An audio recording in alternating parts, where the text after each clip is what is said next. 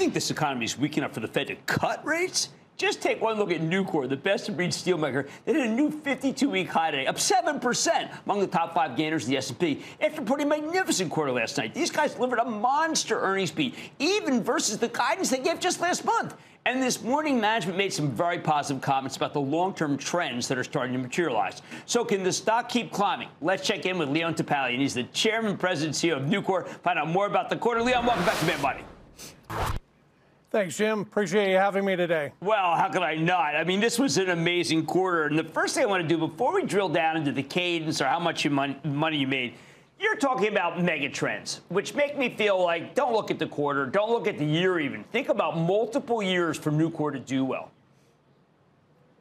Oh, absolutely. And Jim, not all of those mega trends suit all of the competition. Nucor is the largest steel producer in North America, and as we look at, the volumes in the United States, Nucor makes 1 out of every 4 tons produced in the U.S. So as we think about IIJA, we think about the CHIPS Act, we think about infrastructure, Nucor is the most diverse steel maker in the United States, poised and ready to capitalize on that. We're just on the early stages of that on all 3, and we're starting to see those flow through our orders into plants. We think about CHIPS Act. There's 56 semiconductor plants on the books, 18 already under construction, for a total value of about $370 billion that'll be invested. Nucor is going to be and participate in all of that. So we're just warming up, and I would tell you at 7.5 times EBITDA, we're one of the most undervalued stocks on Wall Street and an incredible opportunity for our investors. Well, I'm glad you brought that up because you did say at the conference call that you took a hard look at U.S. Steel, obviously being bought by Nippon Steel. But basically, if I can parse your words a bit, your stock is much cheaper, so why don't you just keep buying your own stock? And that's exactly what we're going to do, Jim. Our strategy since I took over is to grow the core and expand beyond. So grow our core steelmaking assets and expand into those adjacent steel-centric businesses that operate just outside of the cyclicality of steel. And so you're going to see Nucor buy a lot of our stock back. And at the end of the day, we're not going to overpay for any assets. So as we looked at it, we looked and saw some assets might fit strategically and culturally, but at the end of the day, again, we have a lot of uses for that capital, and not the least of which is giving it back. Over the last 4 years, we've given back $10 billion to our shareholders, and so we're going to continue to reward them for sticking with us, and we're going to continue to grow this company. All right, so people understand that's 23% of the shares have been bought back since 2018. Now, one of the things that has me very, very excited is that the other part of the money you're using is to build giant, and I should say sustainable mills that are going to produce all sorts of new steel that will meet the demands of, particularly of non-residential construction. Absolutely. Jim, we just kicked off, and the Brandenburg team in Kentucky is operating now in the largest, most capable plate mill in the United States. We're breaking ground now in West Virginia on one of the most state-of-the-art, what will be one of the most sustainable sheet mills anywhere in the nation.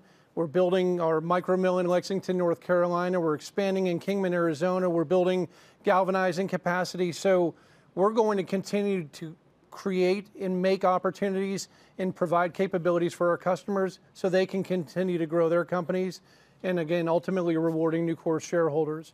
In the last 3 years, we have made more money in the last 3 years than we have in the last 20 combined.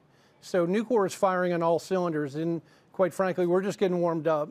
Now, I think a lot of people might say, wait a second, the Fed tightened faster than it ever has. Rates are above 5. But you made a point, both in our interview and of course, in the conference call and the deck, that you're building and buying a lot of kind of steel that really isn't all that sensitive to what the Fed does. Yeah, and look, we're again, the diversity of Nucor is we're consuming a lot of that downstream, and so we're touching every sector of the market. So while one sector may be a little off, and we're seeing some pullback in some, right? We're seeing a slowing in the adoption rate in EVs. We have others that are firing on all cylinders. We think about the 3 mega trends. We think about power transmission, grid hardening, rebuilding the entire infrastructure of the United States. Nucor is poised and ready to capitalize on all of that, and we're going to continue to do that.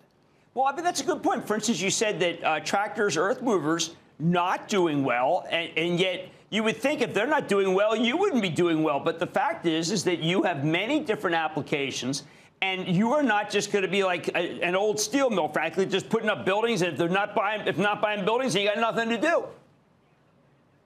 No, we're touching every sector of the economy, from automotive to ag to energy to all the mega trends. We're moving our company and positioning us for higher highs. In 2022, we shared with the investment community that we expected a through-cycle EBITDA of about $6.7 billion.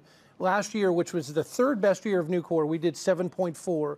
So again, over the last 4 years, to return over 30 or make over $30 billion in EBITDA, again, Nucor's strategy is paying incredible dividends for your viewers, our shareholders, customers, and our team members. One last thing about our viewers, we have a lot of young viewers. They're probably saying, no, wait a second. Steel, dirty business. Could you remind them who the largest recycler in the Western Hemisphere is? It is Nucor, and we are one of the 5th largest in the world in terms of recycling. We are one of the cleanest steel makers on the planet, and so, you know, we don't have to pivot. We're already there, but we're not stopping. As the largest producer in the United States, we're going to continue to invest in those technologies that help to deliver a net zero product, and we're doing that for many of our customers today.